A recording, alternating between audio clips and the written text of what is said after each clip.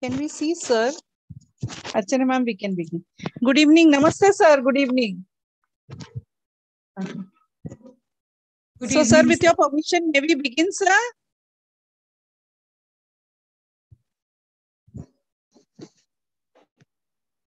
Yeah, Archana ma'am, you may please. Okay. A very good evening, everyone. On behalf of Gujarat Research Society's Hansraj Jivandas College of Education, I, Dr. Archana Katkeri, welcome you all to this one-day national level webinar organized on the occasion of National Voters' Day. The National Voters' Day is observed on Jan 25th every year to mark the foundation day of the Election Commission of India in 1950. This day is meant to encourage, facilitate, and maximize enrollment of new voters. Hence, keeping this in view, today's webinar will be focusing on voting as a fundamental right, which will help to spread the message across the masses and especially the youth who are our nation builders. I now request our college IQAC coordinator, Dr. Usha Borkar, to please deliver the welcome address. Over to you, Usha ma'am. Thank you, Dr. Katkeri. Namaste and good evening to one and all. It is my proud privilege to have received this opportunity on behalf of our parent body, Gujarat Research Society, our principal ma'am, Dr. Anita Swami, and the entire HJC team to welcome our esteemed resource person, Advocate Puneet Chaturvedi ji, Advocate Honorable Supreme Court of India, and all the teacher and student participants to this one-day national webinar on voting as a fundamental right organized by HJC under the aegis of RUSA. Gujarat Research Society's Hansraj Jivandas College of Education is a pioneer teacher education institution and one of the very few autonomous colleges of education in India. Since its inception in 1969, HJC is continuously striving to produce quality and relevant teachers who believe and practice their duty of educating the youth beyond the four walls of the classroom. A step in this direction is the organization of the one-day national webinar on voting as a fundamental right on the occasion of National Voters' Day, which is celebrated on 25th January every year. 25th January is a foundation day of the Election Commission of India, which came into existence in 1950. This day was first celebrated in 2011 to encourage young voters to take part in the electoral process. This year is the 12th National Voters' Day. The objective is not only to encourage the youth to participate in the voting process, but also help all eligible voters to realize that the right to vote is the basic right. Enthusiastic participation of people in the voting process is the key to healthy democracy. It is indeed heartening to realize that we have more than 350 participants from different states of our country, from Goa, Gujarat, Arunachal Pradesh, Karnataka, Tamil Nadu, Rajasthan, Assam, West Bengal, Chhattisgarh, Orissa, Bihar, Punjab, Haryana, Telangana, Himachal Pradesh, Meghalaya, Madhya Pradesh, Kerala, and we also have one international participant from Romania. Such immense participation in this national webinar truly reflects the commitment of all to the cause of realizing that no voter is left behind. Dear participants, we truly appreciate your presence here today. We once again welcome all of you and hope that you will definitely find the session by our esteemed resource person extremely informative and valuable in accomplishing your responsibility of fulfilling the shared goal of the Election Commission of India. With this, I request my colleague and webinar coordinator, Dr. Shrima Banerjee, to take the session ahead. Thank you, Dr. Borkar. Very good evening to one and all. Namaste, Puneet Chaturvedi ji. I am really honored to introduce such an esteemed guest to the participants. Shri Puneet Chaturvedi ji belongs to a family of lawyers for 4 generations, having associate law offices across India. He has been practicing as an arguing counsel for the last 32 years and appearing in Supreme Court of India as well as at various high courts across India, besides practicing in Bombay High Court. He has taught LLM in University of Mumbai and LLB in Government Law College, Churchgate, Mumbai, and has been regularly invited by various other colleges. He also writes legal articles and columns in magazines and websites. His articles and speeches are widely hailed.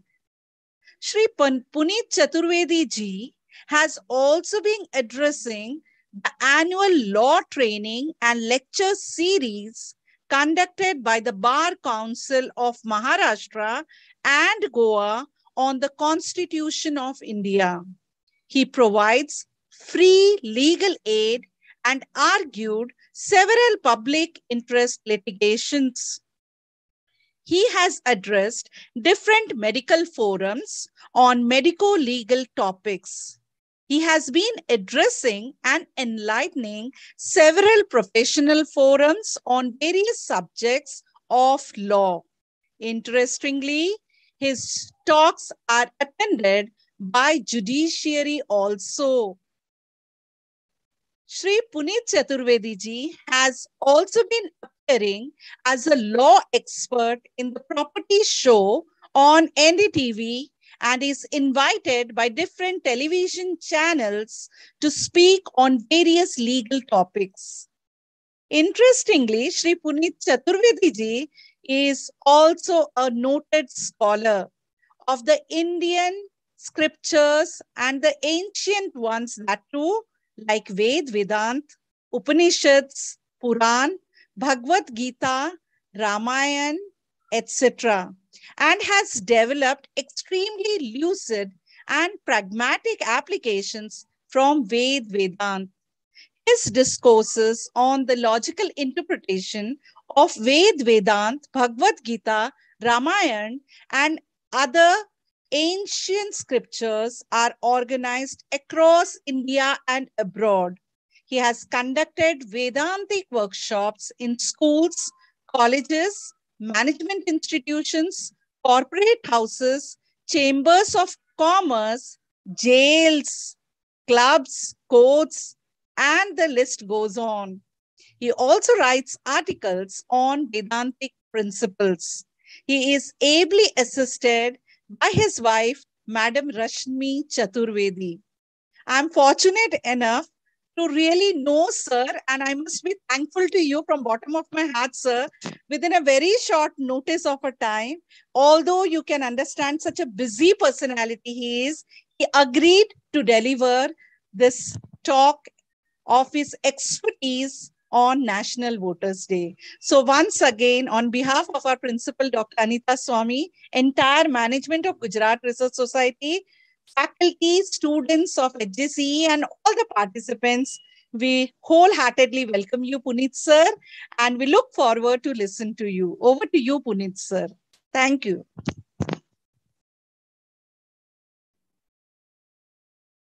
Thank you very much, Shrimaji, for your affection and the connection which you said. It's indeed a pleasure to have been invited once again to address you all.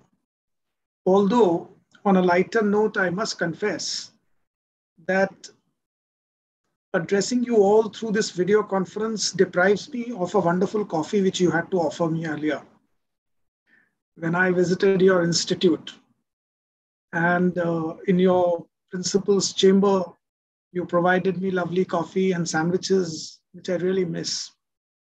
I wish soon this COVID gets over and I could encash my pending sandwiches and coffees. Now, coming to the topic, it's indeed a pleasure that you have an audience from across India, from several states, which of course we could not do it when we do it offline. So that is what is something to give up and something to take. So I welcome all the audience from across India who's been attending this extremely important topic, which we are going to enlighten you today. See, India is considered to be the largest democracy in the world. Largest democracy from the point of view of the population, not from the point of view of the geographical territory. And also it is considered to be the largest democracy because the elections for the Parliament of India that we know as Lok Sabha are conducted across India by the provisions of one single Constitution of India. Although US, from the point of view of the territorial area, has much larger area.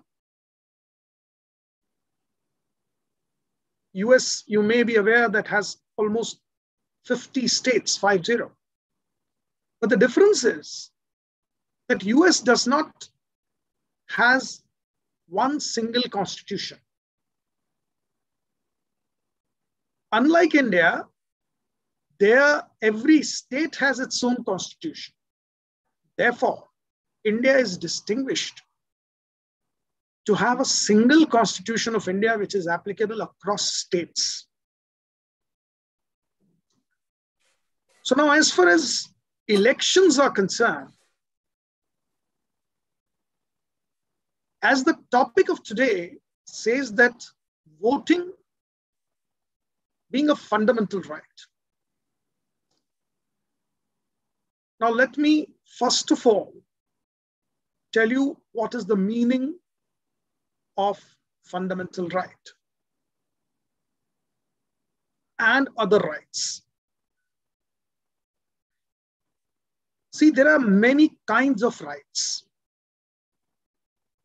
The first and foremost is fundamental right. Slightly lower than the fundamental right is constitutional right. Below constitutional right comes statutory rights. Now, the constitutional right means the rights which are provided by the Constitution of India, but do not reflect under Part 3 of the Constitution of India. Because Part 3 of the Constitution of India is dedicated to fundamental rights. Fundamental rights appear from Article 12 to Article 35 of the Constitution of India, which comes under Part 3. So before I move forward, I must inform you that the Constitution of India has as good as 25 parts and 12 schedules. And as on today, more than 444 articles, which is again the lengthiest written constitution of the world, when it was passed on 26 November 1949, at that time it had 22 parts and 8 schedules. But with several amendments now, more than a century amendments have been taken out. It has been further enlarged to 25 parts and 12 schedules and more than 444 articles. And please remember, this Constitution of India was passed by the Constituent Assembly of India on 26th November 1949, which is celebrated as Law Day, as on today. Though it is passed by the Constituent Assembly on 26th November 1949, it was made applicable and enforced on 26th January 1950, 2 months later than it was passed. And because it was made applicable and enforced on 26th January 1950, that is the day which we celebrate as Republic Day. And between the Law Day and the Republic Day, 1 day earlier than the Republic Day comes this National Voters' Day, which is 25th January. Because on 25th January, just 1 day before we declared ourselves as a republic, Election Commission was come into force, was constituted. So now when we were talking about the rights, fundamental rights are those rights which reflect under Part 3 of the Constitution of India, between Article 12 to Article 35. And incidentally, the topic of today, stating that voting being a fundamental right, though it is practically, yes, every citizen of India has a right to vote unless disqualified by certain parameters which I'll enlighten you. But the truth is that voting right does not reflect or does not form part of Part 3 of the Constitution of India. So technically, it is not a fundamental right. But it is a right because voting as a right is given under Part 15 of the Constitution of India. And to be more precise, under Article 326 of the Constitution of India. Now, Article 326 pronounces that voting shall be a right on the basis of adult suffrage. And what is adult suffrage? Anybody who is not less than 18 years of age is entitled to vote. And it further states that there shall be no discrimination on this voting right on the basis of caste, creed, religion, sex, place of birth. That means you belong to whatever caste, whatever race, whatever religion, whether you are male, female, cross-gender, or you live in whichever part of the country. Article 326 gives you the constitutional right to vote, except if you are a person of unsound mind. If you're a person of unsound mind, you're disqualified from being voted. Except if you have been convicted under some crime. Convicted criminals do not possess the right to vote.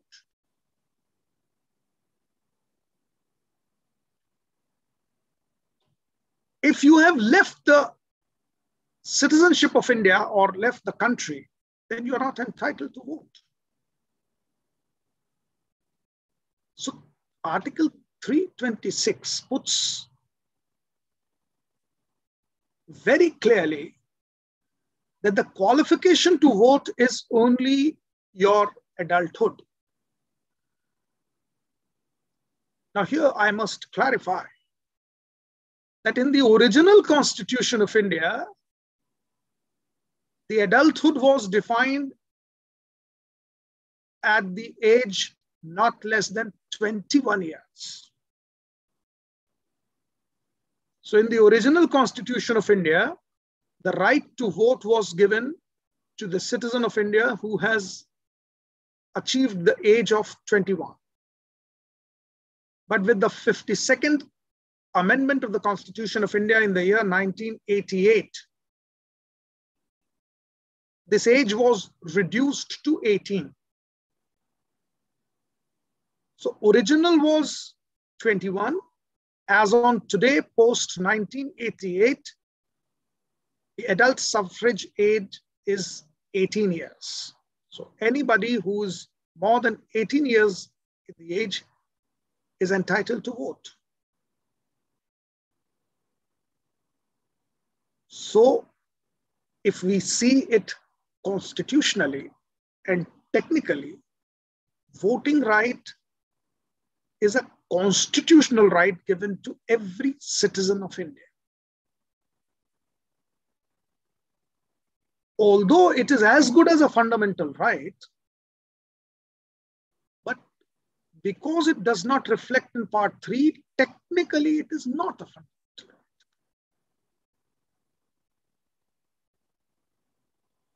I hope I've made this clear to you, that what is the difference between the fundamental right and the constitutional right.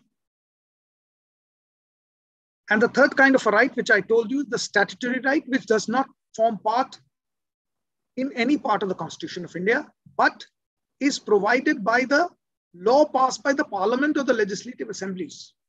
The laws passed by the Parliament or the legislative assemblies of the states are called statutes. And if any right is given in that statute, that is called a statutory right,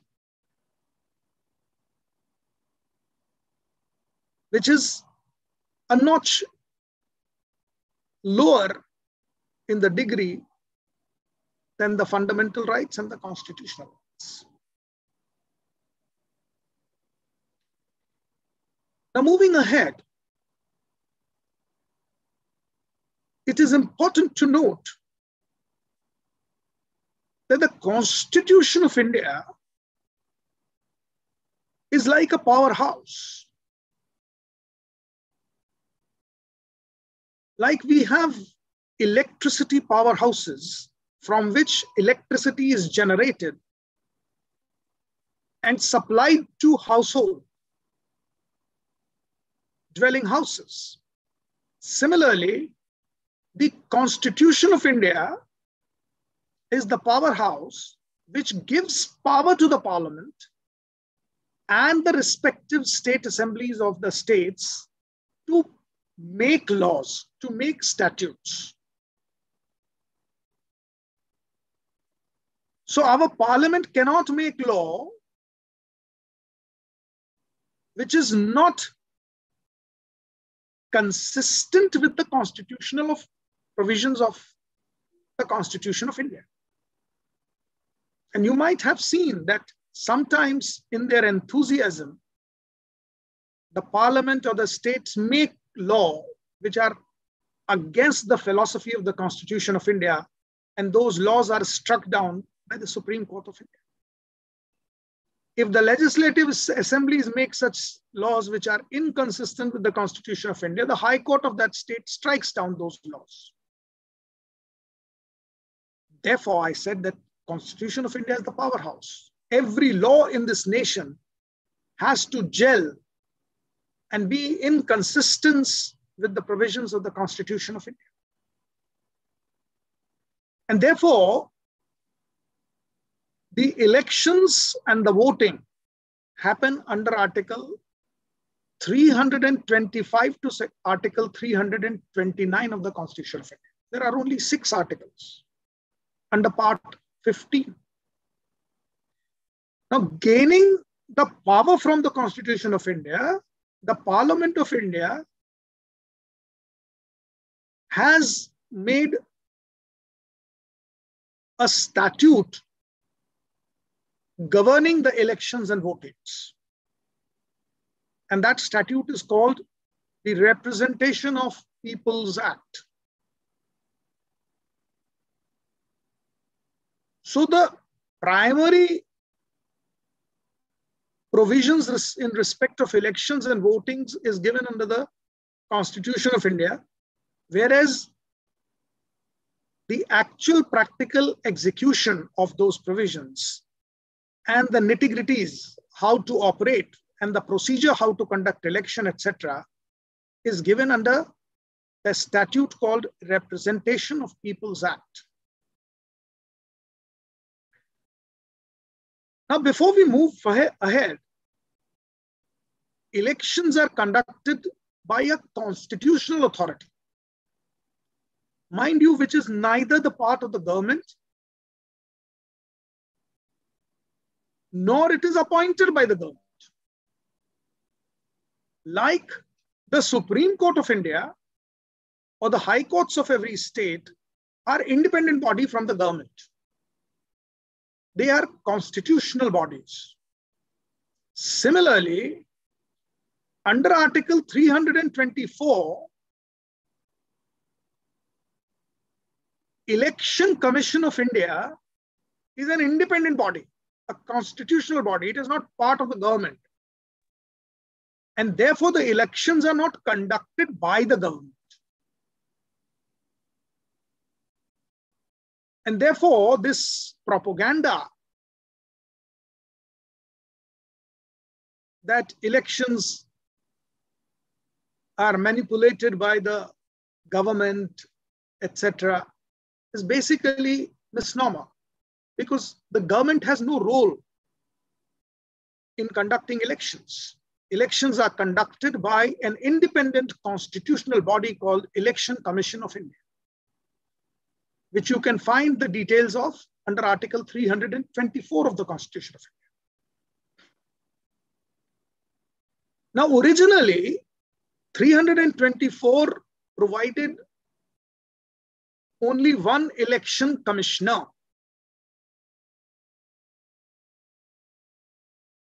I don't know how many of you audience must be having that idea when one gentleman called T.N. Seshan became the election commissioner of India.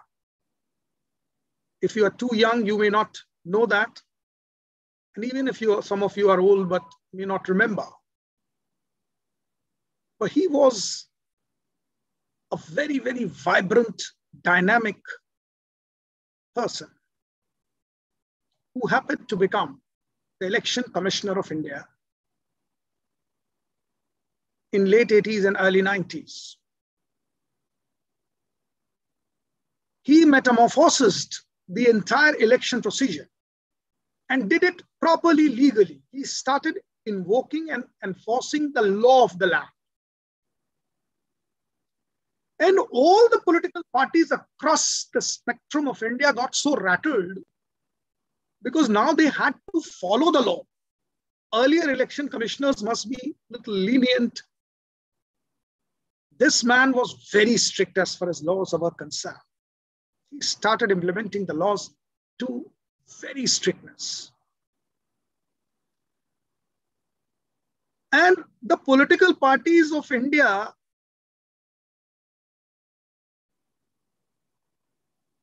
barring not a single one, all of them got rattled. And they brought an amendment in the Parliament of India to dilute the provisions of the Election Commission of India. And they made that single election commissioner, they made a panel that minimum 3 commissioners must be there, out of which one will be the chief election commissioner. So then a new post was carved out, Chief Election Commissioner, CEC. Earlier, there were only one, so he was the one who was chief and he was the one who was subordinate. Now became minimum 3 election commissioners, out of which one will be the chief election commissioner, and every decision will be taken by majority. So if 2 are on one side, even if there is a chief election commissioner having the otherwise idea, he will have to go by the majority. They did so to dilute that one man's supreme power. So as on today, there are a panel of election commissioners, out of which one is the chief election commissioner, whose term is almost 6 years, or till he achieves or attains the age of 65 years. And mind you, like a Supreme Court judge, election commissioner is directly appointed by the President of India, not by the government. And as far as other commissioners or regional commissioners to conduct state elections, the President of India appoints regional election commissioners in consultation with the Election Commission of India. So who is to be appointed regional commissioner? Even the President of India all alone cannot decide. He has to consult Election Commissioner of India and then appoint the regional commissioners.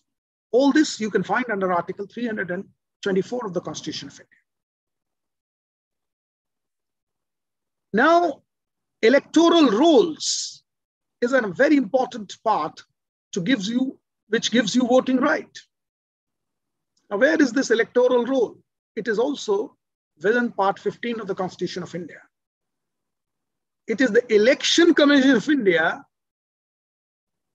which is responsible to prepare electoral roll. And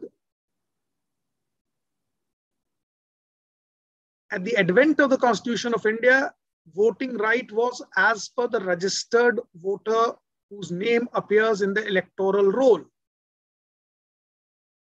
But later, even those provisions are amended, and now a citizen of India having an age of more than 18 years can vote only if he has a voter's ID card.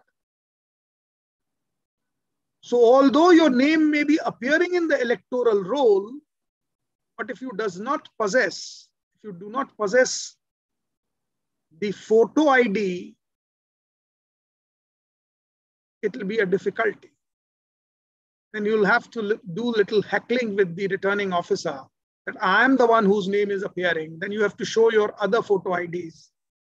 And then you have to say that I am the one who's entitled to vote. And remember, despite all these precautions, impersonation happens. Sometimes it has been found that a legitimate voter, when he reaches to the voting booth, he finds that a vote has been cast in his name. This is called impersonation.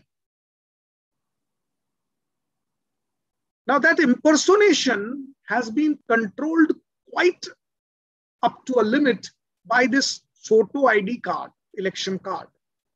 Because now the election officer can see your face and say that, sir, you are not the one whose name is appearing here because it's not matching with your photograph.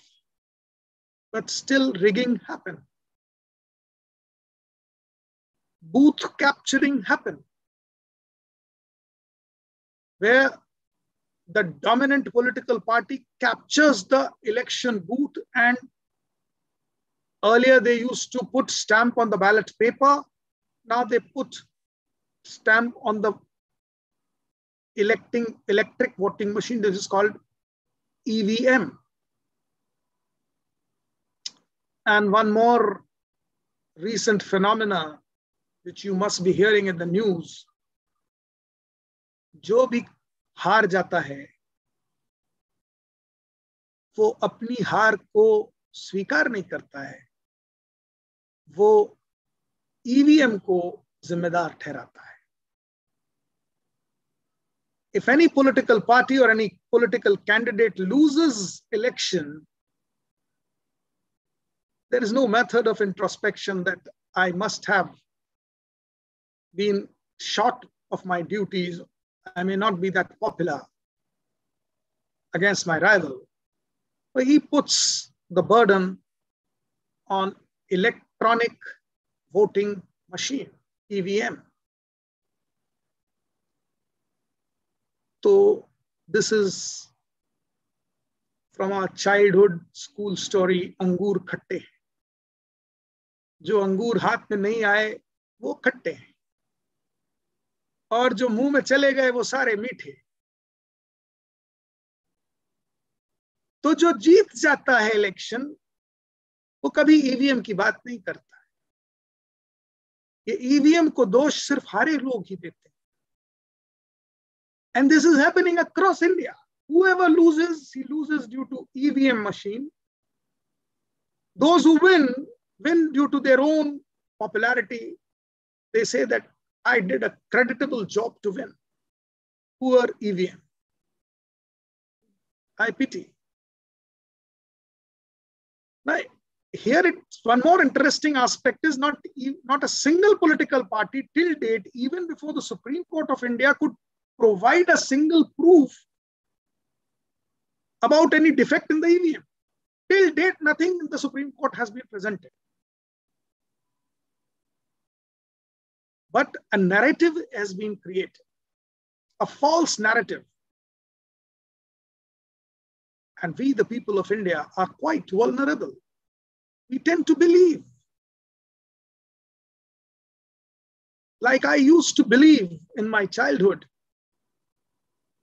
when I was a fan of Amitabh Bachchan movies, that one man can defeat 21 men at once. And I used to practice fighting with my friends, end up being defeated every time. I could never become Amitabh Bachchan, but I had that belief that if he could do, why can't I? And therefore, when somebody keeps telling you a falsehood, you start believing it, that there must be something in the EVM. And this false narrative, a portion or a section of population of India starts believing, though none of them could provide any proof. And we lawyers are trained to believe only something which is proven. But the entire population of India are not trained lawyers. So false narratives are believed. In any case, moving ahead,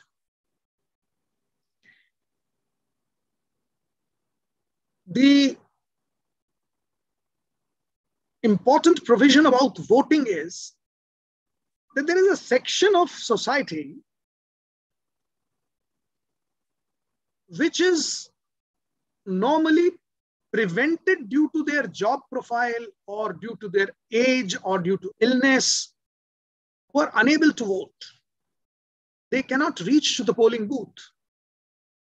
For example, the people belonging to our armed forces who are posted on borders, they cannot get holiday or opportunity to reach to their respective city or village to cast their vote on the election day. Or, for example, even the police personnel whose election duties has been given on some other jurisdiction from their village or area of residence. And therefore, they also are unable to cast their vote. Another section is the election officers, those who are conducting election. Their duty may not be in the same area where their residence is. They may be posted on somewhere other place. They may have been made election officer to conduct election, returning officers, booth officers. There is another section who are quite old in age, infirm, suffering from some disease. Or they are hospitalized. They cannot be removed from the hospital and to be carried away till the booth, election booth.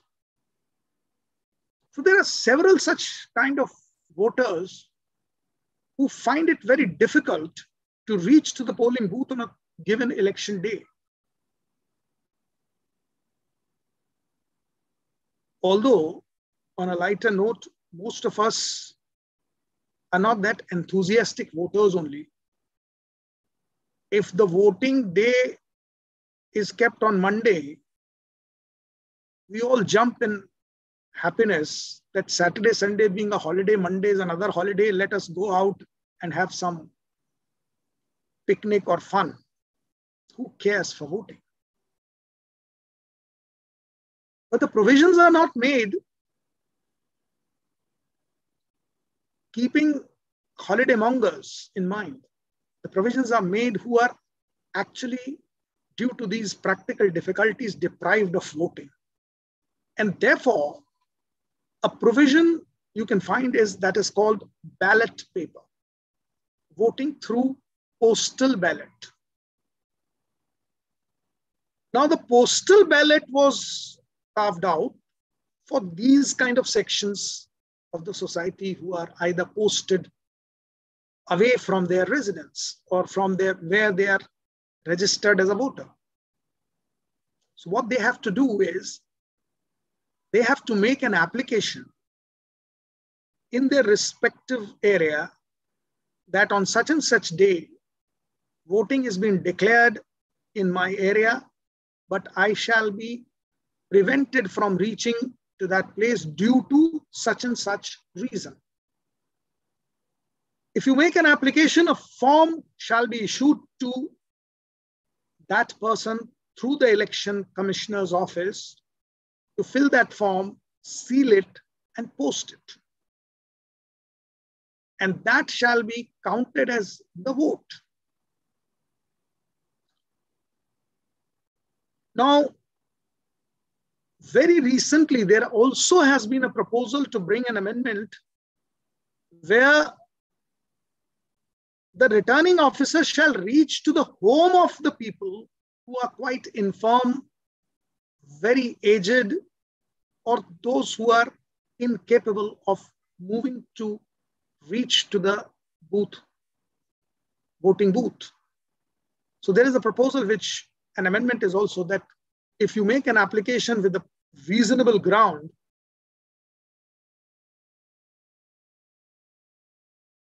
the election officer shall reach out to your place of residence and get your vote. God forbidding, there is no proposal, but had I had the authority to make a proposal, I should have made a proposal that the election officer should reach to those holiday spots also and catch you there and ask you to vote. Now, this can only happen if there is a provision about compulsory voting. India does not have that. Why it does not have is because we Indians are habitual of being provided only rights We are not habitual of having duties. There are, as I said, there are fundamental rights, there are constitutional rights, there are statutory rights, and so on and so forth. And even certain film songs have been made, Sada Haq et Hirak. We only talk about haq. On the streets, people throng that this is our right. We must be provided this right. Have you ever seen any procession claiming that this is our duty? Allow us to perform this duty. There is no procession in India. We don't believe in duties. We only want rights. And therefore, the moment the voting is made compulsory, every citizen will become duty bound to perform, and then there'll be processions against it. There'll be petitions flooded. The Supreme Court will be flooded with the petitions. How can you compel me to vote? But if the moment you remove that right from a person that you cannot vote, he will go to the Supreme Court. Why? It is my right. So as a right, it is acceptable, but not as a duty to cast vote. Although you'd be surprised that there are several countries in the world where voting is compulsory. And there are punishments provided if you do not vote, unless you have shown reasonable grounds which deprived you from voting on the voting day. There are countries who have put 3 months ban on the salary. If you do not vote, your 3 months salary will be cut. You will not be given the salary. हमारे यहाँ salary पर तो सिर्फ teachers believe करते हैं. बहुत सारे तो गवर्नमेंट के ऑफिसर्स कहेंगे अरे सब सैलरी भी मिलती है, हमको पता ही नहीं, हम तो बहुत कुछ ऐसे ही ले लेते हैं. आप 3 महीने क्या साल भर की सैलरी काट लीजिए, हमें फर्क क्या पड़ता. It is only poor teachers who have no other resource other than the salary to get their income. I know it personally because my mother was a teacher. And she was a teacher in the era when her salary, she reached to the position that her salary was 500 rupees. And she came back home and told all of us children that, do you know what salary I'm going to get now? It is 500 rupees. And she was a government teacher, later became principal of the government school. And we had a celebration, pani puri, rasgulla, because her salary was enhanced to 500 rupees. And today, in the courts, no file moves till a weightage of 500 rupees is put.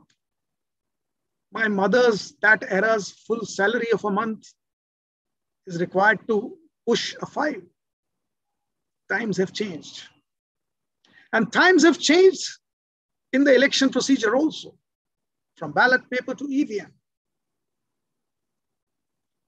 And there's another provision called tendered vote, which I just informed you, that if somebody else votes on your behalf, and when you reach to the polling booth, you're informed that you've already voted. That is called tendered vote. So for such person who disputes that I had never come to the polling booth, how can my vote be already given? Then there is a separate register where his name is entered and he is allowed to cast vote from his legitimate identity card. And those votes which are already tendered by that name, they are put in the dispute, and that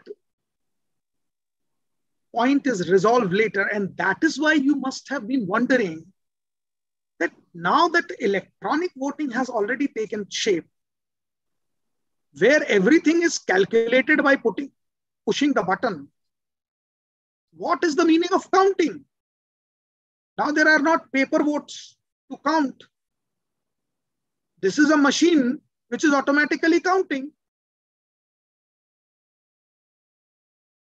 But because there are such kind of tendered vote, disputed votes, which they have to sort out before declaring the result, and that is why sometimes it takes time. When there is no tendered vote, there is no disputed vote, then the result is declared instantly. Now, moving ahead, there is also a provision being introduced from the year 2013 by a Supreme Court judgment called People's Union for Civil Liberties versus Union of India, a Supreme Court judgment of September 2013, which directed Election Commission of India to put a column other than the contesting candidates, that if a voter does not find any candidate suitable to his choice, he can push a button against none of the above. I find no candidate of my choice to be elected. I don't want to vote. And that is called nota. Nota's full form is none of the above. So from 2013 onwards, every ballot paper printed has at the end a column called nota. And today, every EVM machine also has a button against nota. And interestingly, sometimes you may hear the news that nota got the highest vote. Despite that nota getting the highest vote, nota is not elected. Because there is one more deficiency in our election system, that the person elected is only on the basis of who got the highest number of votes among the running contestants. Even if the highest number is only 25% of the population or the voting list, he is elected. So more or less, 20% of the population is finding such person to be worth elected, gets elected, and 75% who find him ineligible and may have put nota will have to bear with this winning candidate, because there is no percentage provided, which is also provided in several nations, that the winning candidate must get more than 50% votes. Otherwise, the entire election will be scrapped. We do not have such provisions. So this is one more, my personal critical analysis. Most of you may not agree with it, but this is my view, that we must also have some percentage, that at least a majority of the population must elect you, or at least the majority of the population who voted. Suppose out of the constituency of 500 people, if 200 people have voted, so there must be a majority of voters who must have elected this person. So at least 100 voters must have, those who have felt it responsible to go and vote. Out of those voters, minimum 50% must have voted in a particular favor of a candidate. Then only he should be declared elected.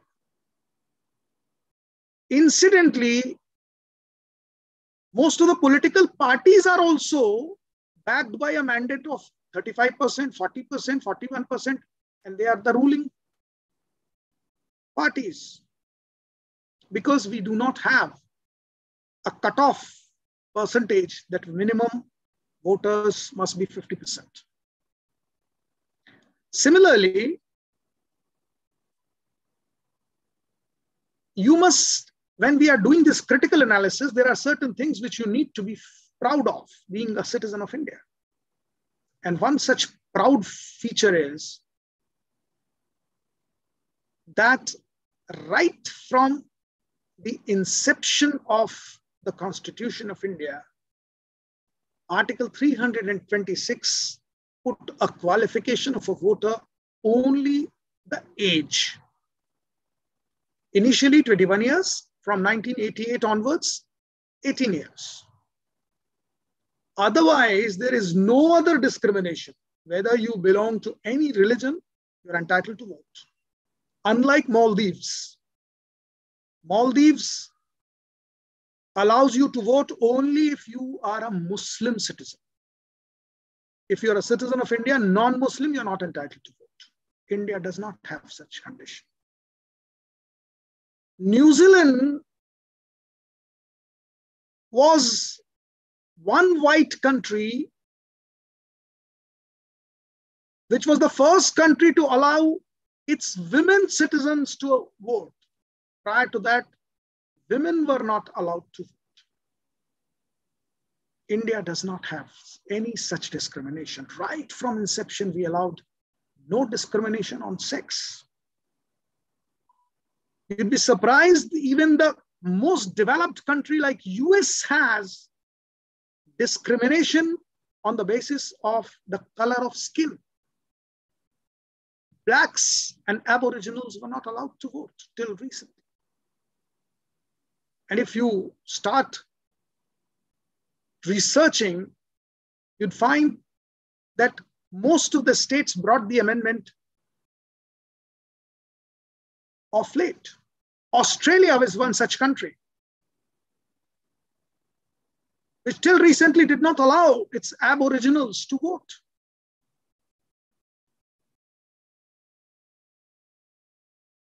And there are several such countries which does not allow you to vote at all. They are not democratic countries. Either they are dictators or they turn to dictate. One of our neighboring countries, though, is considered to be democratic. Why one? Even both the sides which we have, both China and Pakistan. If you read the history of Pakistan, you'll find that democratically elected governments are having a lesser time than military-dominated dictators. And as far as China is concerned, there's no democracy. It has only one party rule.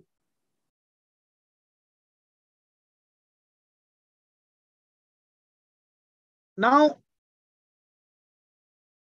I gave you these insights that voting as an Indian citizen is a matter of pride. How many of us feel that pride?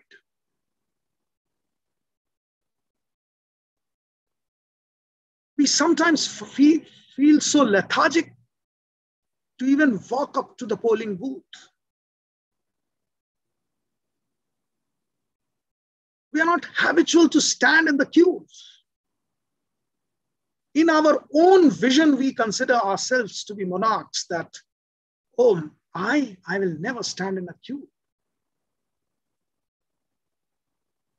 We find excuses not to go and vote.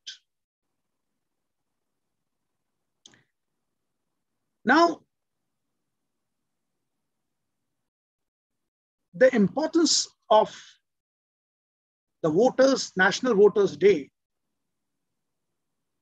which is incidentally tomorrow. We have heard the session today, maybe to enlighten you about tomorrow.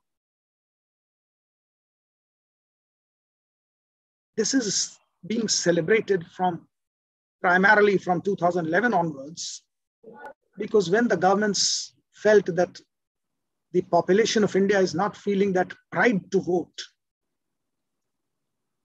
And if you try to push somebody, why are you not going to vote? The common reply is, "Arey, mere vote se kya hoga? मैं दूं या ना दूं से एक vote से क्या फर्क पड़ने वाला है?" Remember, एक एक करके ही votes count होते हैं. बूंद बूंद से घड़ा भरता है. So remember that even the Indian Penal Code provides some offenses about election, and that is section 171 E and F, that if you try to bribe you would be deprived from vote. If you try to destroy the ballot paper or the election booth, you would be deprived as a voter.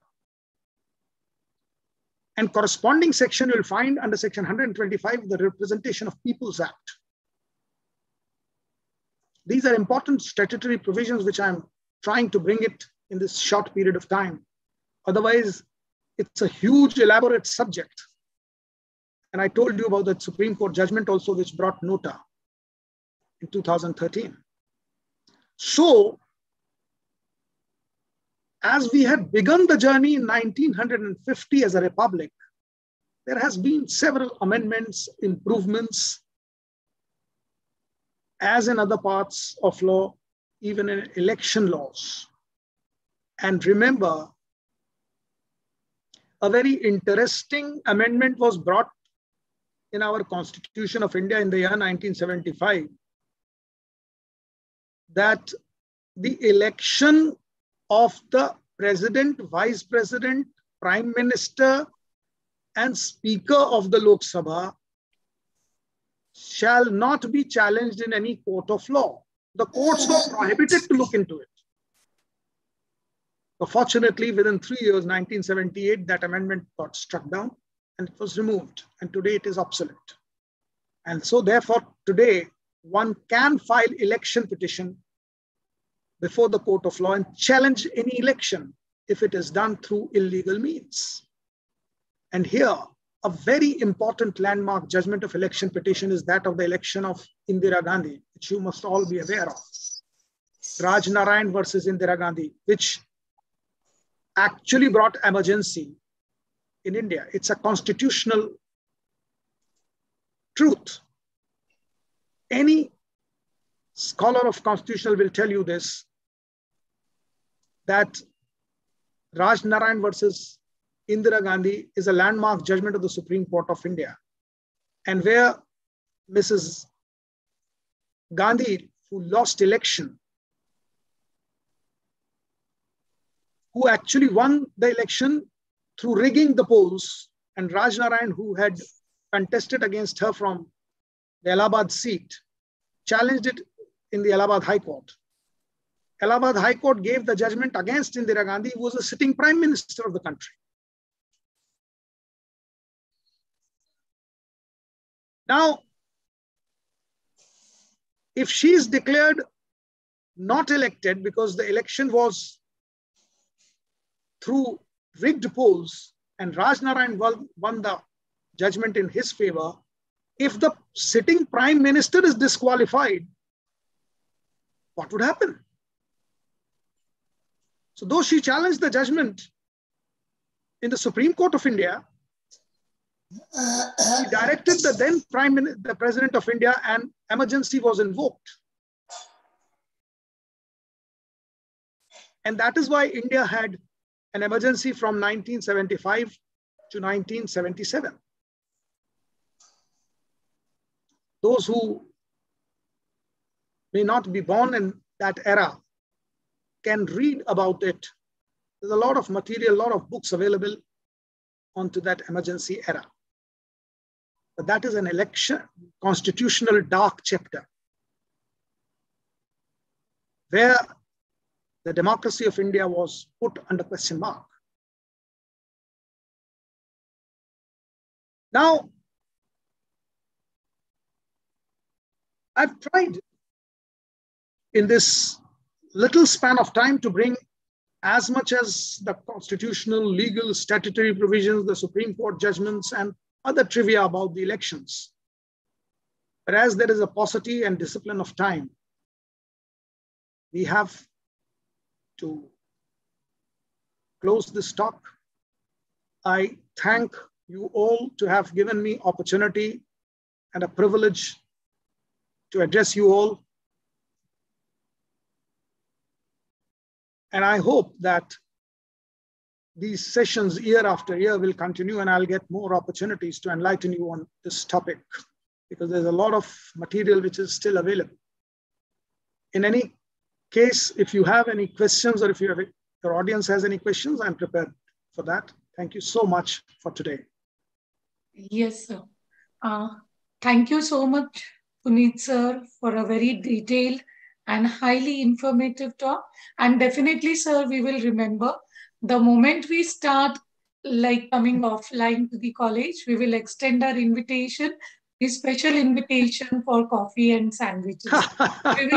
we will keep that in mind, sir. And definitely. Keep that pending coffees, and that score sheet must be there. Sure, sir, sure. Yes, sir. The participants are all very impressed, and the chat box is full of appreciation messages. Also, sir, there are few questions, and with your permission, I request my colleague Dr. Usha Borkar and Dr. Karuna Sinha to please post the questions from the chat box, Zoom chat box. Over to you, Karuna ma'am. Good evening, sir. Good evening, my dear colleagues and dear participants. Usha ma'am, shall I begin? Yes, Dr. Sinha. All right, sir, we have a couple of questions. The first question is being asked by Dhwani. She has asked, how can we ensure that postal ballots are not tampered with? Dhwani, this is a very foolproof system. And as per the provisions of law, that ballot is always sealed, and it has to be sent through proper channels to the Office of the Election Commission or wherever the returning officer of that area is. And he checks it in the presence of the representatives of all the political parties. And he shows them that sealed envelope, and the seal is broken and envelope is opened in the presence of the representatives of all the political parties who are contesting, so that they should not have any grievance. And once that seal is broken, envelope is opened and the ballot is taken out, and that whoever has been voted, the vote is counted in the favor of that particular candidate. So there is no kind of possibility of any tampering there. I hope that answers, Dhwani. Yes, sir. Yes. Next question. Yeah. Thank you, sir. Usha ma'am. Yeah.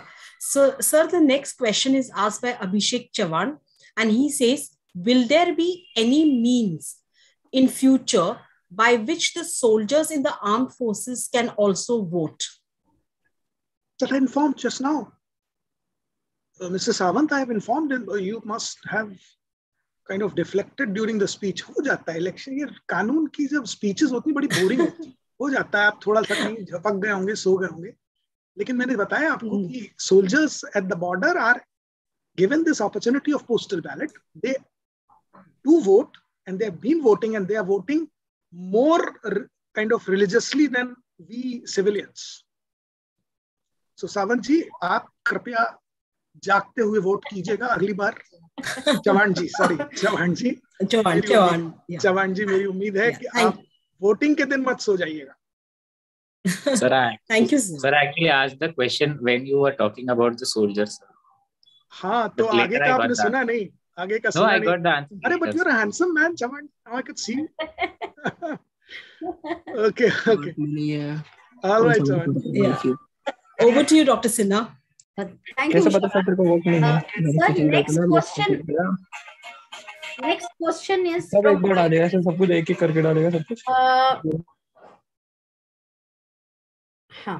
next question is from Ayushi sir. She's asking, should voting be made compulsory? If yes, how can it be made? How can it be made sure that every individual casts his or her vote?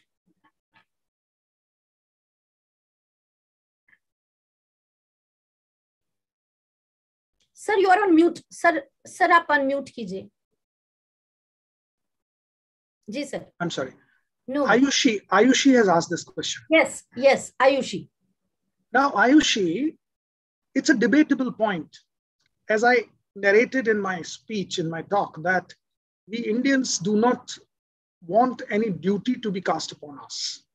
So compulsory voting was a proposal, but nobody took it.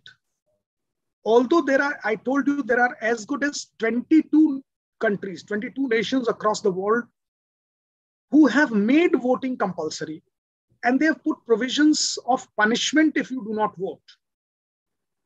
Now, like one such country is Bolivia, which gives you an iCard when you go to the polling booth. The moment you cast a vote, you are given a particular card which entitles you for several benefits from the government till the next election, because now you are having a card that you voted, which is a proof. So they do so much of incentive for voting. On the contrary, I told you there are countries who have put punishments if you do not vote, like 3 months' salary is being you are deprived of. Well, if we start doing it in India, there'll be havoc. Now, howsoever justified things you start doing, we get onto the streets, we block roads, we block trains, we start doing what not. Because there is always one or the other section in our Indian society who's opposed to everything. Now, on a lighter note, there are certain jokes which talk about our characteristics as opposing everything. That one ruling party leader was congratulated becoming a father. He was so habitual of opposing everything and blaming the opposition. He said, नहीं, ये मेरे घर में जो बच्चा पैदा हुआ इसमें जरूर opposition का हाथ है. अभी क्या कह सकते हैं, हम इतने habitual हो चुके हैं, हर चीज में हम blame करते हैं. हम जानते ही नहीं कि क्या सही है, क्या हमें तो बस blame करना है, सड़कों पे उतरना है, शोर शराबा करना है. और अब आप बताइए कंपलसरी वोटिंग, जो आधी पॉपुलेशन पिकनिक्स पर जा रही, वो करेगी क्या? वो तो मौका ढूंढ रही है कि कब लोनावाला चले जाएं, कब महाबलेश्वर चले जाएं, and respective areas of different states where people have joined. आपके यहाँ भी पहाड़ होंगे, आपके यहाँ भी जंगल होंगे, पिकनिक स्पॉट्स होंगे. वोटिंग की छुट्टी के दिन सब वहां भाग जाते हैं. अभी सोचिए वो सिनेरियो कि आप सबके पीछे आप पिकनिक मना रहे हैं, कोई झरने के नीचे नहा रहा है और वहां इलेक्शन ऑफिसर आपसे कह रहा है, लो भाई साहब वोट कर दो. हाँ, कितनी फनी सिचुएशन होगी. तो आयुषी, आई विश कि मेरी लाइफ टाइम में या आपकी लाइफ टाइम में वोटिंग कंपलसरी हो जाए, because just to inform you all, I have been a very religious voter since the day I became eligible to vote. मैंने हर इलेक्शन में पार्लियामेंट, स्टेट से लेके लोकल बॉडी की, म्युनिसिपैलिटी तक सब जगह वोटिंग की है. कभी कभी तो ऐसा हो गया कि इतने फ्रीक्वेंटली इलेक्शन हमारे देश में होते हैं कि उंगली में जगह ही नहीं थी कि उसमें वहां तिलक कैसे लगाएं. दूसरी उंगली में तिलक लगाओ, फिर तीसरी उंगली में लगाओ, ऐसी भी नौबत आई, और कलरफुल हाथ लेके हम घूमते थे. पर आयुषी, मैं आपसे बिल्कुल सहमत हूं. I wish that that day comes where our population is made duty bound to vote, and that day we will be getting the true representatives as our leaders. I hope that answers. And Ayushi, by the way, not only to Ayushi, to all the participants, let me declare that in case if you find these information valuable through the talk, and like such other laws, you all can log into my YouTube channel by typing just my name on YouTube, Puneet Chaturvedi Advocate. You will get my speeches on various topics of law in the Constitution of India, the criminal law, the civil law, the property law. There are several such speeches being organized by courts, jails, police department, and other institutions. So you can kind of be benefited from that. Only you have to type on the search Puneet Chaturvedi, P-U-N-E-E-T, not I-T. Puneet Chaturvedi Advocate to type, and you can get a lot of information from there. And in case if you have any kind of a doubt, you can reach out to one more thing which I want to propose voluntarily, free of cost, to all your viewers across India, that as far as laws are concerned, we have devised a team to answer your legal questions absolutely free of cost. You can write on an email called S for sugar, C for Chennai, another C for Chennai, SCC Advocates, ADVOCATES @gmail.com. You can mail your questions and you will promptly be informed with an answer. Ayushi, I hope that answers your questions, and all your future questions will also be answered. Thank you, sir. All right. Next question. Thank you, sir. Over to you, Dr. Borkar. Dr. Borkar. Yeah, the next question is by Neelam Singh, and she says, sir, we know voting is a constitutional right. Anti-social person cannot vote, but a person with criminal record can be the candidate who will get all the protection from CEC and the security agencies of India. Why is this so? Whose question is this? Neelam Singh. Neelam ji, there is some kind of confusion in your mind obviously due to our news channels who kind of flood us with so much of misinformation. Convicted criminal is not entitled to contest. Even if a person is in jail, he can contest till he is accused of a crime. Once a person is convicted of a crime or offense, be clear, Neelam ji, he cannot contest. And no kind of election commission's facilities will be given to him. It is only till the accusation is there, the conviction has not happened. Now, why this provision? I'll explain that also. Because accusations can be made against any person. Anybody can, in India, we are such a democratic country that you can go and lodge a complaint against the Prime Minister of India. You can lodge a complaint against anybody. Lodging a complaint is not prohibited. So you can accuse anybody of anything. But that does not deprive that person from his legal right. If that happens, half of the nation will not be able to do anything because they all will be accused. My wife accuses me every day for 10,000 things. मैं तो accused ही हूं. तो नीलम जी, अभी मैं क्या बताऊं मेरी दुर्दशा आपको. इसलिए accused पर कोई prohibition नहीं है. Only convicted person is prohibited, and convicted person cannot contest election. I hope that answers your question, Neelam ji. Yes, sir. Surely. Thank you, sir. All right. Any other question? Thank you, sir. Yes, Dr. Sinha? Yes, yes, sir. Couple of questions are there. One question that is being asked by Insha. Insha is asking, sir, as you have mentioned, the election of India is an individual body and is not part of any government. Election Commission, basically, she wants to ask. Election Commission of India is an individual body and is not part of any government or ruling party. But the Commissioner of Election of India is selected by the President of India, who is a part of the ruling party. Isn't it indirectly the ruling party is dominating the decision of choosing the Commissioner of Election Commission of India? इंशा जी, आपको फिर से कुछ गलतफहमी है. President of India is not from the ruling party. Please correct yourself. Now, President of India and the governors of the state, the Supreme Court judges, are all elected through a particular procedure of the Constitution of India. Now, Article 72 onwards, you will find the election of the President of India, which is an independent process. It is not elected by the government. So the President of India is not part of the government. It is part of the parliament.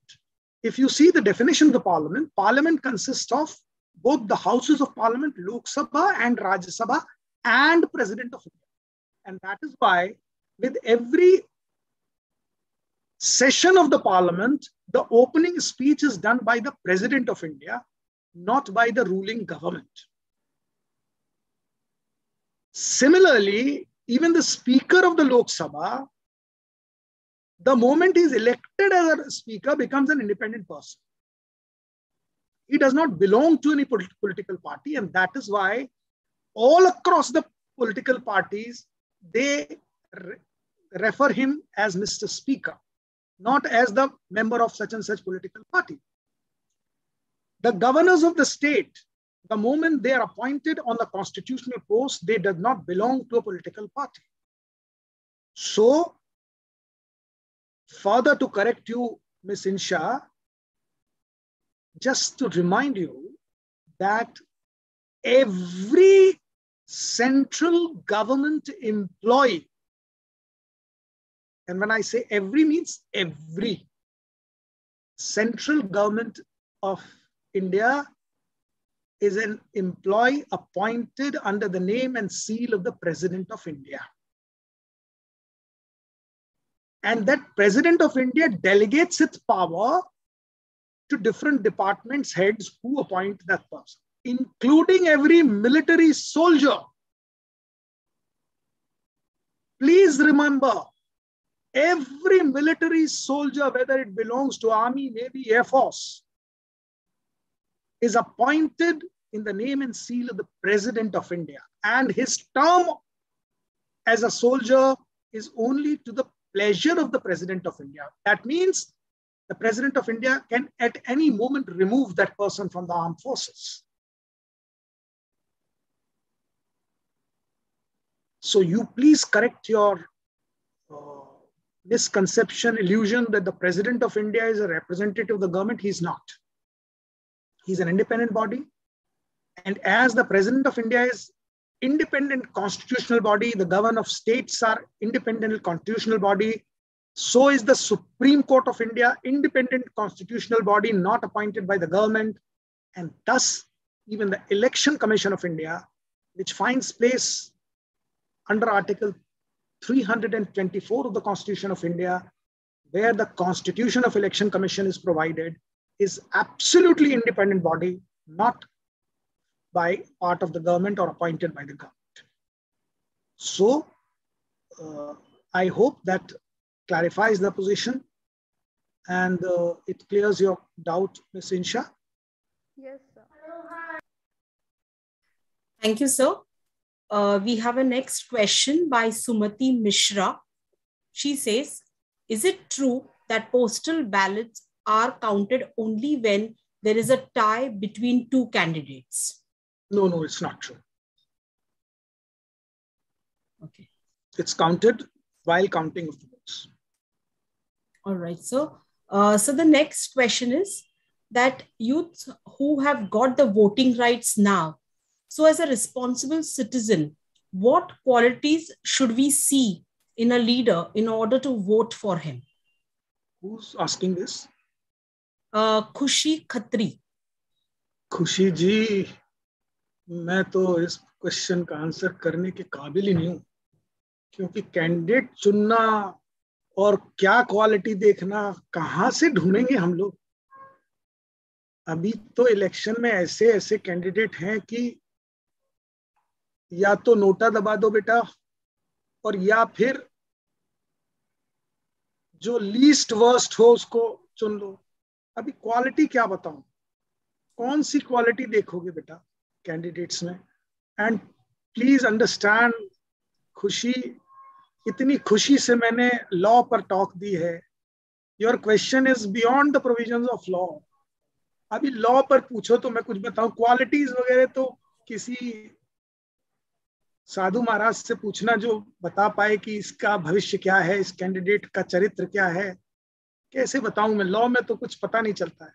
बस हम तो इतना ही जानते हैं कि he should not have a kind of convicted criminal past, he should not have moral turpitude, he should not have, पर ये देखो ना सभी आरोपी हैं। खुशी जी, आप अगले इलेक्शन में कैंडिडेट चुनने से पहले थोड़ा सा भगवान के सामने प्रार्थना कीजिएगा, जो सबसे कम दुर्बुद्धि है कृपया मैं उसे वोट दे सकूं, क्योंकि कैसे सिलेक्शन करोगे बेटा, सब एक से एक धुरंधर है यहाँ पर मैदान में, चुनना थोड़ा कठिन है। और शायद कोई आपको एनलाइटन कर पाए इस बारे में। मैं तो बिल्कुल नाकाबिल हूँ, क्योंकि मुझे खुद ही बेटा ये परेशानी होती है खुशी, जब मैं वोटिंग करने जाता हूँ तो सोचता रहता हूँ किसको दूं किसको ना दूं, है ना। और सुप्रीम कोर्ट ने भी इसी वजह से नोटा का प्रोविजन निकाला है कि अगर कोई अच्छा ना लगे तो नन ऑफ द अबव। ठीक है ना। I hope that answers, actually does not answer you खुशी। Okay, next question. Can I speak a minute? Please. Who is this Khushi? Is that Khushi? Yes, sir. अरे वाह खुशी, बोलिए। Sir, the thing is that as we are the youths, we have got the chance to vote right now. So we are not truly aware of the politics going on. So for that purpose, for whom should we vote? What as a responsible citizen should we see in the leader? That was my question. अरे तो recently मतलब youth is given that since the Inception बेटा खुशी। अभी तुमको नहीं मिला, अभी आपकी, वैसे तो पूछना नहीं चाहिए पर 18 right now. Youth, I am sorry, I'm 18 right now. So I'll be given. तो 18 को तो 1988 से पावर मिली हुई है। आप तो पैदा भी नहीं हुई होंगी 1988 में, तब से आपको, आपके जन्म से पहले से आपको ये अधिकार मिला हुआ है, तो रिसेंटली नहीं मिला है। और दूसरी बात ये देखिए, आप ऐसा क्यों मानती हैं कि आप में ये काबिलियत नहीं है चुनने की? अरे हमारी गवर्नमेंट ऑफ इंडिया आपको काबिल मान रही है, तभी तो ये अधिकार दे दिया आपको। हमारी गवर्नमेंट ने अभी ये तय किया है खुशी कि आपका ब्याह 21 साल तक नहीं हो सकता, लेकिन वोट आप दे सकती हैं। इतनी रिस्पॉन्सिबल आप हैं कि आप घर नहीं संभाल सकती हैं आज 18 साल में, उसके लिए आपको 21 साल तक वेट करना पड़ेगा। पर देश संभालने की काबिलियत आप में आ गई है, ऐसा हमारा पार्लियामेंट मानता है। Sir, the thing is, if we would have selected the right body or the right person, then our country, India, would have been at a higher level of things. So the question which arises is whom to choose. That is why I said it. I know that you have a good question, but as I confess that I don't have that intelligence to answer you.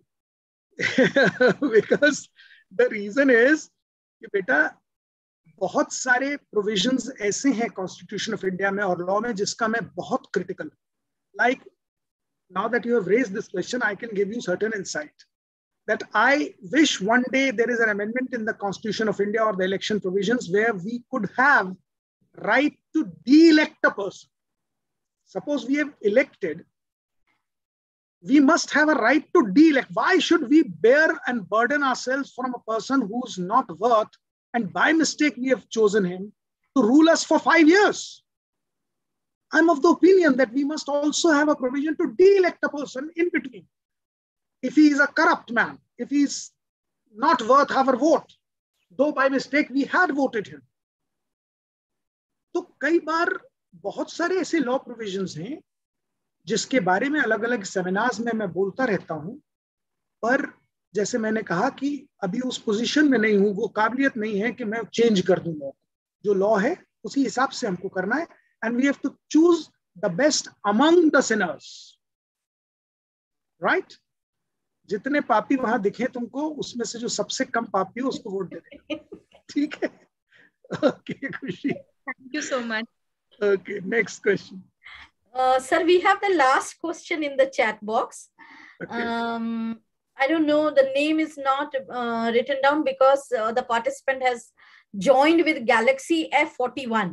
So I don't have the name visible over there. Okay. But the question goes like this: can we make it the rule as US president-elect only twice time for any election in India?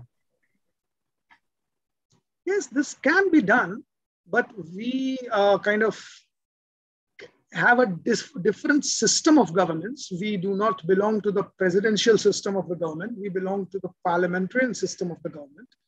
And therefore, the power does not lie with the president, but with the prime minister. And if you are suggesting that, like US, where the president had got maximum 2 terms, the prime minister should be limited to 2 terms, then that can be a proposal, and it can be weighed by the parliament on the basis of pros and cons. It's a very hypothetical situation because one particular person may not be worth even 1 chance, And there must be somebody who's so good that he must be worth of several chances.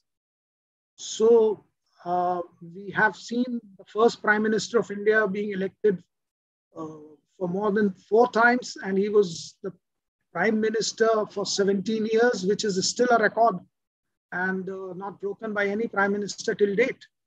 And he died as a sitting Prime Minister. Thereafter, the second Prime Minister, Srimati Indira Gandhi, had almost 16 years of the Prime Ministership. She also died as a sitting Prime Minister. So there is no such ban as on today, because how could you know that whether the person is worth or not? But it is also a debatable question. If you feel that our society is full of such wonderful Prime Minister materials, we can put a limit to his term. I hope that answers Mr. Galaxy 9, whoever you are. All right. Thank you, sir. I think there's one more question, which is quite different one, but very interesting. The study of procedure of election and voting should be introduced as a subject at school level in theory as well as practicum, so that there is no misleading and misunderstanding about the whole procedure by the time the student comes to an eligible age of voting. What is your say on this, sir? And is any step being initiated? Wonderful suggestion. I mean, what can we say other than complimenting you? It's a wonderful suggestion. Why not? Education of any kind at any level is always welcome. Maybe मुझे थोड़ी और कहीं नौकरी मिलेगी और थोड़ा काम बढ़ेगा सब जगह इलेक्शन प्रोसीजर समझाने के लिए. अच्छी बात है. आपका जो सजेशन है उसका बहुत स्वागत है. जी. Sir, we are saying that was the last, but Dr. Borkar, shall I take up that?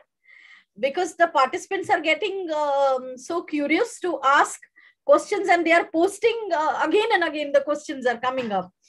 Sir, one more question has come. How can we call back the elected MP if he or she is not fulfilling the election manifesto? Can we introduce some written qualifying exam for the contestants also? Can we? Of course we can. Why not? I mean, as I said, that things are most welcome. But as on today, if your question is, can we brought him back from that? There is no such provision. Elected member parliament cannot be brought back unless there is an amendment in the year 1985 in the Constitution of India. By the way, now that you've raised, let me tell you that an elected representative can be disqualified,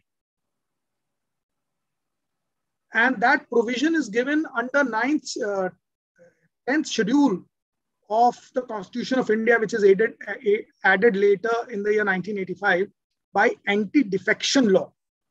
So an elected representative can be disqualified from being the member of the parliament or member of legislative assembly in case if he is contested on the ticket of a political party or on the emblem of a political party, and later after being elected, he changes his political party and defects to another political party, then he will be disqualified and his membership will be snatched. But not by the voters. That is by the political party and the parliament. The speaker can disqualify him as a member.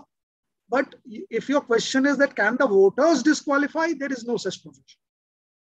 And even in that anti-defection law, mind you, that if the entire political party on which he has been elected merges with another political party, then there is no anti-defection law. And if 3/4 or 2/3 of the members of a political party defect from one political party to another political party, even then the anti-defection law does not apply. So there are so many provisos also there. But as far as your question is concerned, can the voters disqualify? I wish that law comes. As I just answering Khushi, I suggested that we can have this de-electing vote also. But that is, as on today, it's not there. I hope that answers your question. Thank you, sir. That is all. That was all from chat. And thank you so much for being so patient and patiently answering so many questions. Thank you so much. A heartfelt gratitude for being so patient, sir. Thank you so much. Madam, I have become very patient after my marriage. You do not know how many questions I face after I return from court. I am cross-examined more than the person in the witness box. खाने से लेके दवाई खाने से लेके चाय पीने सब कुछ क्वेश्चन होता है. So I have become very patient. Thank you so much, sir. Thank you, sir. आप मुझे जब भी बुलाएंगे ऐसे ही पेशेंटली. जी शायद कुछ और है, शायद कुछ और है. I hand over the screen to Archana ma'am. Archana ma'am. Thank you so much, Dr. Borkar and Dr. Sinha. Now I request my colleagues, Dr. Vaishali Sawant and Dr. Manjeet Sambe, to please post the questions from the WhatsApp chat. Thank you, Archana ma'am. And sir, let me admit it is sheer joy to listen to you, your insightful, talk, whether it is in the virtual mode or the face-to-face mode. And we always enjoy listening to your talk, sir. Thank you, sir. Sir, as you have already admitted that you are used to answering so many questions, so we won't let you go with only the Zoom chat questions. There are some questions. Then please remember that after this session, I'm going to be subjected and victimized to those questions also as well today. So you can tell madam that the ladies have really asked me a lot of questions, so spare me today. All right, okay. Okay, so there is one question by Mr. Rishi. He says, how are constituencies defined? Whether it is on the basis of equal number of people, because if the number of people are not equal, then it is not fair that a party wins from constituencies where the number of people are less. Rishi,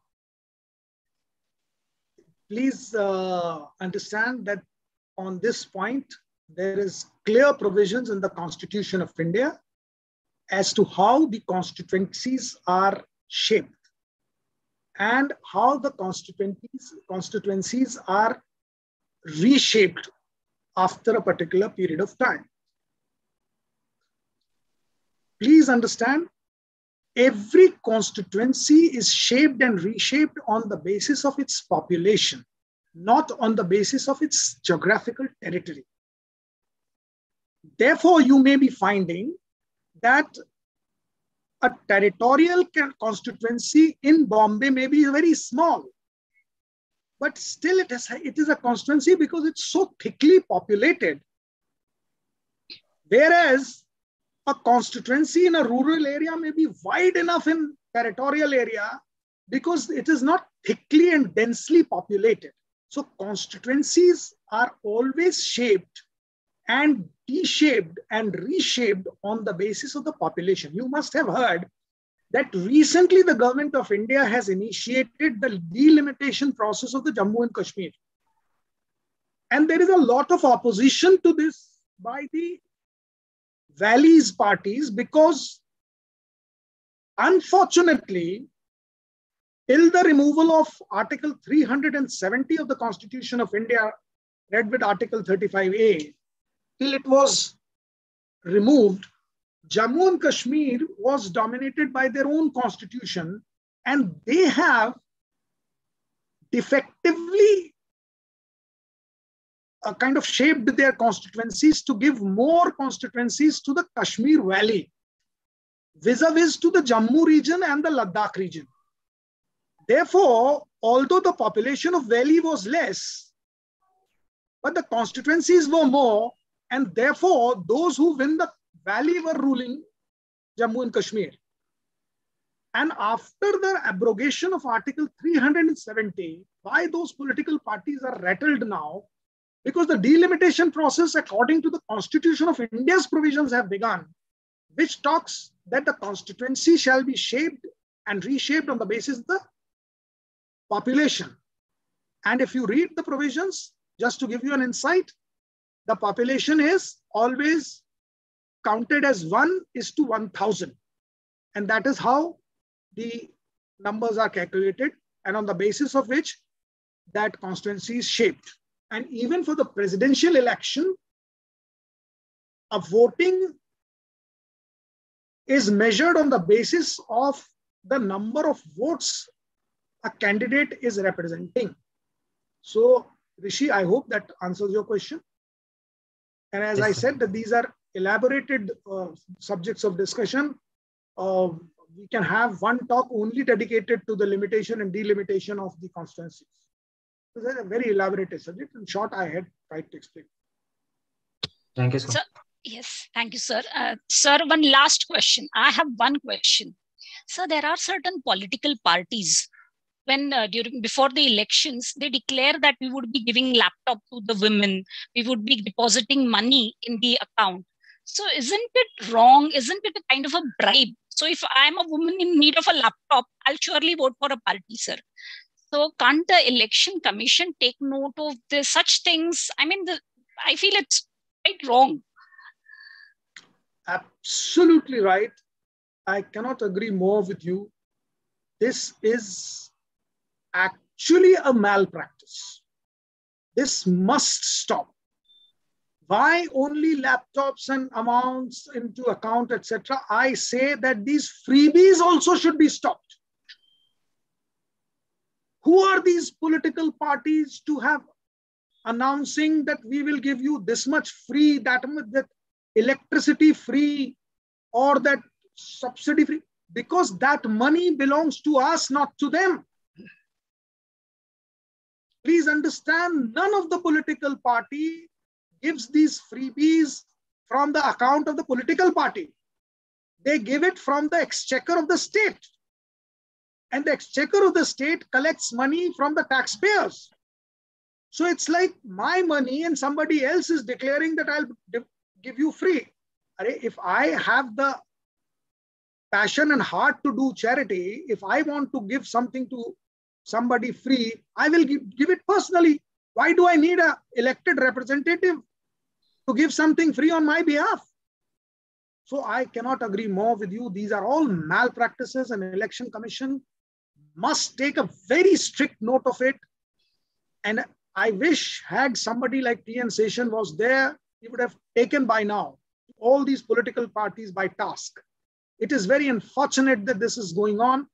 And because, as the expression says, sabhi theli ke chatte batte hain, therefore nobody goes against anybody else in the Supreme Court of India.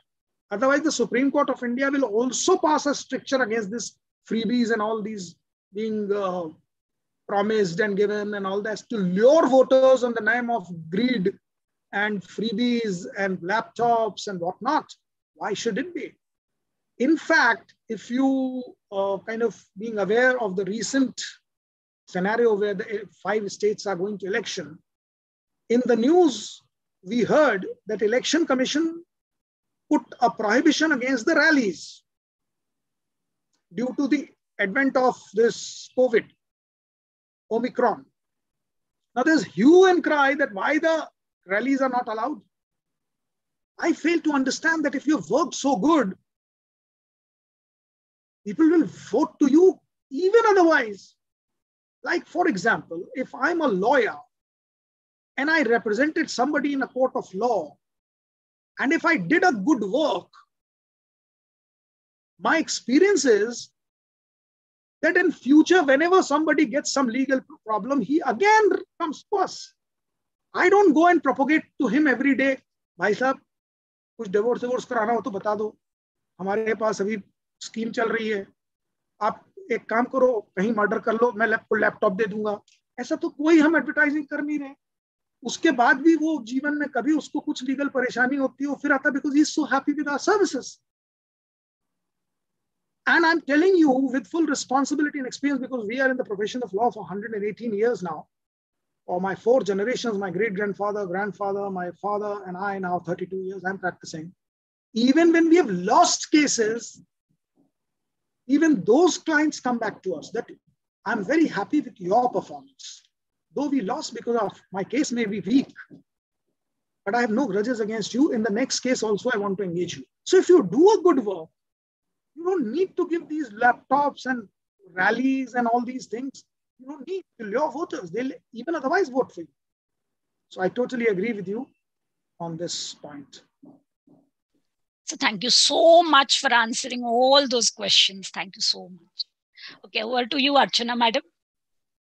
Yeah, thank you, Vaishali ma'am. If you can kindly make the announcement for the feedback also. Yes, all the participants, you're requested to fill the feedback form. The link for the feedback form would be open till 8 p.m. and the link would be posted both on Zoom chat as well as the WhatsApp group also. So please do remember. And let me do that rally and canvassing. Please give me good votes, good feedback. So that I will invited again by Gujarat Research Society. Please, please, please. Sir, your aura is still there. You need not ask for it. You just no, I just tried to sir, you are our star. You are the star, yeah. sir. I learned just now ना भाई canvassing करनी पड़ती है, rally हाँ करनी sir, पड़ेगी, politician mode पे सही बात है sir. Yes, over to you, Archit. Thank you so much. Thank you so much, sir. Just one last thing now, sir, of formality, definitely. I now request my colleague, Dr. Pallavi Talekar, to please present the concluding remarks and vote of thanks. Pallavi ma'am, over to you. Thank you, Dr. Kadgeri. Good evening, all. It's my proud privilege to propose vote of thanks to sir in today's session. Our college, AJ College of Education, has organized this particular webinar on voting rights to spread awareness amongst the voters regarding effective participation in electoral process. And I am sure you all are satisfied with the way we have conducted the webinar. I'm sure everybody will agree with me that we are very fortunate to have Advocate Puneet Chaturvedi with us, with his humor, with his lot of expertise on the topic. He has convinced each one of us about our voting rights. Sir has reinforced that Parliament is our house in India and voting rights are most important element of the electoral system. And of course, it's not a fundamental right, but constitutional rights provided to each citizen of India. Sir explained us the working of the Election Commission in so much of detail. I think right now everybody is very clear with the process of election and roles each member of election commission has played. Advocate Chaturvedi has desired that all voters need to be active partners in election process, and therefore he wants everybody to vote during election. And for this purpose, more young voters should be encouraged and to take part here in the election process. And after listening to Sir, I'm sure everybody is motivated to do his duty. As Sir said, it's not a right, but it's a duty, and that's how we need to look at voting. He reiterated the commitment towards reaching out to the vast voters and promoting informed and ethical voting, which is very, very important in today's situation.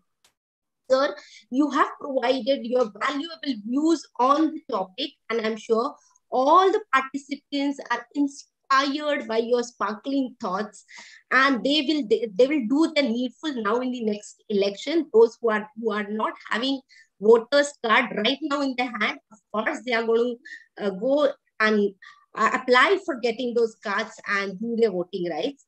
So we are very grateful to you that you took out some time from your busy schedule to be here. Sir, we know since morning you're busy in Supreme Court, and then till evening you're high on energy. The way you have answered all the questions or even explained your thoughts, we all are inspired from you. On behalf of our management, our principal, Dr. Anita Swami Madam, entire HJC family, all the participants, I extend a sincere gratitude to you, sir. It was very wonderful listening to you, sir. It was not so going ahead. The program could not have been a success without right support. Our management, Gujarat Research Society, always supports us in all the endeavors. The guiding light helps to accomplish the goals of any event.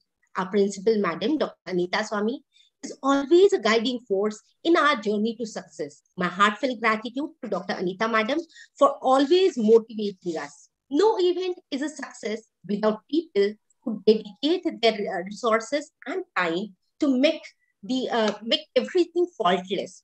We at HSC, we believe in teamwork. I'm very grateful to all my colleagues, we call it HSC family, for the help that they have provided us for the success of this webinar. I express my gratitude to all the participants to connect to us on Zoom for this program, asking such a wonderful questions and being very patient listeners here and wonderful listeners who are being inspired by the thoughts of Advocate Chaturvedi. Thank you very much for being here for the program. The program is a grand success only because of you all participants. Thank you very much for being here with all of us. Thank you all. Over to you, Archana ma'am. Yeah, I think Manjeet ma'am, if you would like to say some, because I can see you are just feeling like appreciating, sir, you may please express your words and kindly express it, because sir has missed meeting you in person. He remembers our staff room, we all meeting and interacting. So please, Manjeet ma'am, over to you. Thank you, Shrima madam. Sir, it was wonderful. We are fortunate that we could organize this session and listen to you, listen to your expertise and your sense of humor. And we hope that you have really inspired, and all our young students would be voting this year. Thank you so much, sir. Thank you. Thank you. Thank you. Thank you, Manjeet ma'am. Professor Mahendra sir, we could just see you, your hands are raised. And to all the participants, I know, sir, it has been a really busy day for sir right since morning. Therefore, he has given the time of 4:30. He's really fighting cases, but still he gave. So please, requesting all the participants, sir's email ID, we are going to share it on the WhatsApp group. You may please pose your questions to sir. Sir will definitely reply your queries on the mail. So kindly excuse for the time constraint for all those whose questions could not be addressed, but we assure you that it will be answered by sir. So please put your questions in the WhatsApp group. Thank you. Thanks to one and all. Thank you once again, sir, for really giving out your time from your busy schedule. And thanks from our principal, Dr. Anita Swami ma'am, sir. She has expressed it. But please convey my regards. Once this COVID scenario gets over, we will definitely love to have sir with us. Thank you, sir. Thank you so much. Pallavi ma'am, may I just request you to kindly end with the session? Thank you, sir. Thank you, sir. Thank you, sir.